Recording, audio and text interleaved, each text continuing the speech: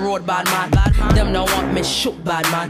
Tell them be one that man. Let me get straight to the point, yeah. I'm back. Diary of a Bad Man Shorts. Back every day. Actually, not every day. Out every week. Friday, 6 PM. Brother, man, so committed to this YouTube thing. I even turned around to my friend and I was like, bruv, I'll make a deal with you. If I don't stay committed on YouTube, I will suck your bum.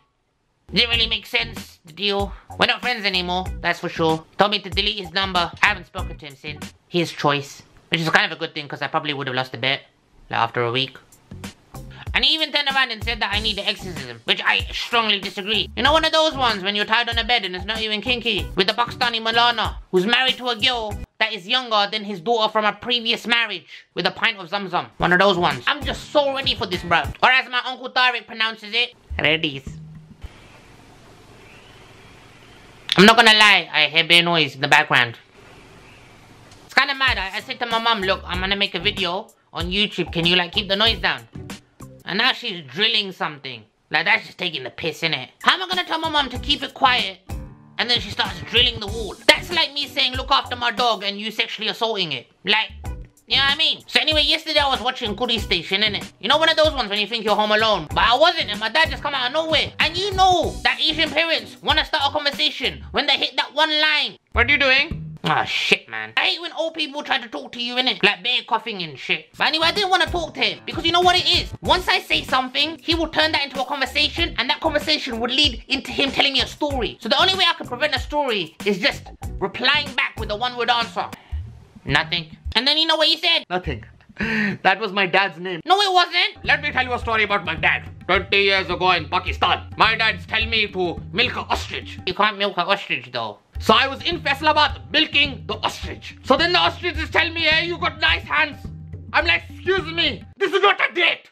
And then the ostrich turned to me and he said, are you the Sunni or are you the Shia? What the bloody hell difference is this? It doesn't bloody matter what I am. The ostrich was talking to you. He's a bloody racist ostrich. So I got a knife. That's a pen. Then I make a joke. I said, hey, he's a very Sunni out. You know what I mean? I said, hey, haven't you noticed how Sunni it is outside? Sunny. I stab him in the bloody neck. Then I'm looking in his eyes. I say, excuse me, I think you are bloody dying. You are dying, brother. And then I look in his eyes and I say, see ya later. I make a joke. I don't get it. Instead of saying Sunny, I said Sunni. Instead of saying see ya later, I say Shia later. It's a word play, it's playing with the words. I'm really good with the wording. I once had a job where I had to teach English to English people.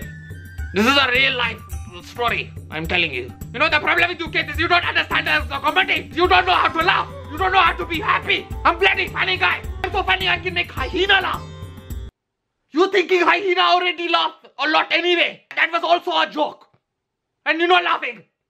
I'm good with jokes. And I'm thinking, why do parents not get us? Are we so different? Being an Asian kid in 2018 is hard. Even though I'm not a kid now, I'm a man now. Maybe I should stop buying toys. Anyone want to buy some toys? How do you know if you're an Asian kid in 2018? I'll tell you how. 2018 Asian girl / guy starter kit. So if you can relate to any of these things or know anyone who relates to any of these things, bait them out in the comment section below. So here we go. Asian girl 2018 starter kit. Number 1, you have to have an Instagram account with 3 of the following lines in your bio. No DMs / boys allowed. Even though most of the followers you've accepted and the people you are following are actually guys. All you have in your bio, professional model, DM for inquiries. Bruv, no one's gonna DM you about professional. Girls, you can wear Gucci shoes and tag Gucci in it, but that don't make you a Gucci model. The only professional modeling you've ever done in your life is your year 7 to year 11 school year photos. You know those ones when you're sitting on a bench and taking a selfie with your haram boyfriend outside Premier Inn is not modeling. It's actually haram. Or when girls write MUA in their bio. And I'm like, raw, I've seen the makeup that you've applied to your own face. That don't look professional, bruv. That looks worrying. You look like that hijabi from The Conjuring. And then you get those girls who do those lovely Islamic quotes on their bios. And they make you believe that Islam is their life. And you're like, mashallah, sister. But then I take back the mashallah because I see you outside Faces every Saturday night with your boobs out and your hairy legs showing. Like, don't get twisted, I'm not judging because I'm not one to judge. But then again, it's my video, so yeah, I guess I am judging actually. But then you get those independent girls with that one independent baller line. But you've never left London though. Why are you trying it? And Pakistan with your parents don't count cause. 2. Now every Asian girl has an LV bag, but they only have one because we're well aware that you can't afford 2.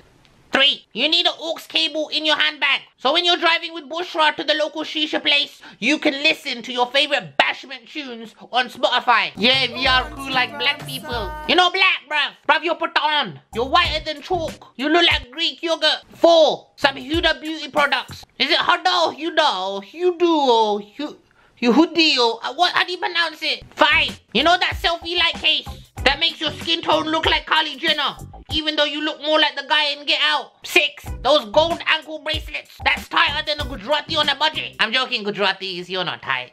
But my manager, he is, and he's Gujarati. I'm just saying. And number 7, you know those spare jeans that you put in your bag? The ones you put on just before you go back home, because whatever you were wearing before was inappropriate. But you want to show your parents that you're not about that life, even though you are and you just have spare jeans. 8. Hey, Michael Kors watch. Now Asian Boys 2018 starter pack. 1. Your rusty vape. Yeah, what are you looking at, cuz? Man's dangerous, you know. And old. And as you walk past them, all you can smell is strawberry cheesecake. 2.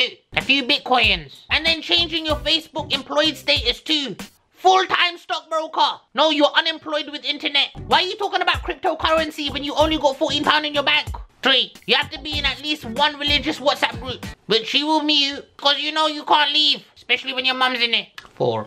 Pretending that you know everything about bodybuilding and you can take as many steroids as you want, but you still have a tid.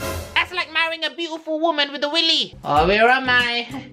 Number 5. Using Paco Rabanne 1 million. 6. Oh, that's the camera. 6. Get a car that you can't afford, but you got at least for 2 years, and you know you can at least afford 4 months. And after 4 months, when they take the car away, you're like, money. I've already taken at least 17 to 18 pictures with it. I'll buy a new one next year with my bitcoins. Ahmed. Why did you knock? I called you in. Can you say 7? 7. Having a random shisha mouth tip in your jacket.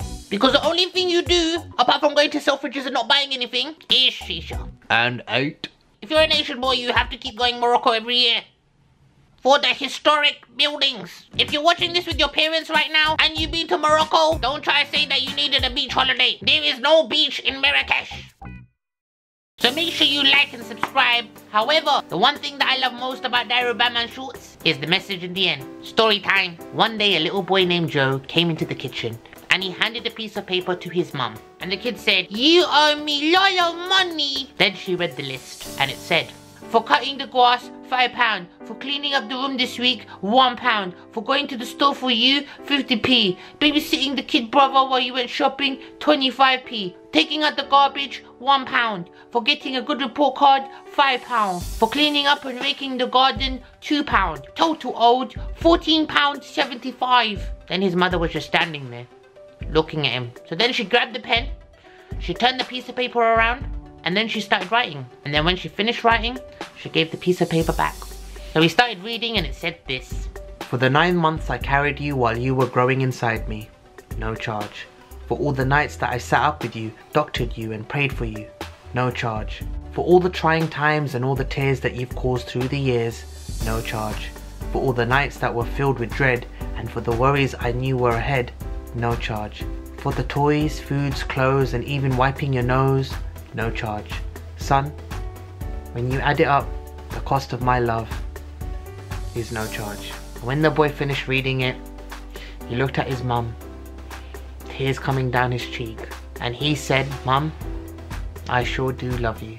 And then he wrote on the piece of paper in big bold letters, "Paid in full." And the moral is, you will never understand what a parent's worth is until you become a parent. So be a giver and not an asker. Especially with your parents. There's a lot to give, besides money. So if your mom's close to you right now, give her a big hug, give her a big kiss, and tell her that you love her. And it doesn't need to be Mother's Day for you to do that. You should do that every day. Happy Mother's Day. Woodies. Look at you watching this video like... It's a very good boy, this one. You should love your mother. know you gonna dig this. Love me.